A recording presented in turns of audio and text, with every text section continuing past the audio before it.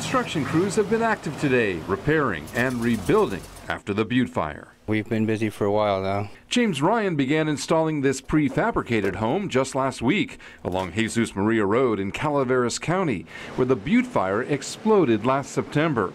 Ultimately, the blaze destroyed some 70,000 acres of land before it was fully contained a month later.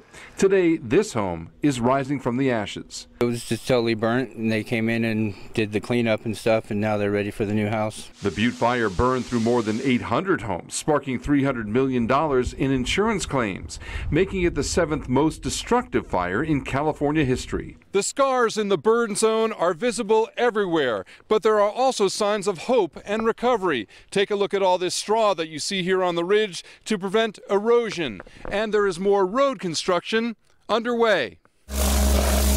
We found this Calaveras construction crew today digging through dirt to locate a collapsed culvert pipe.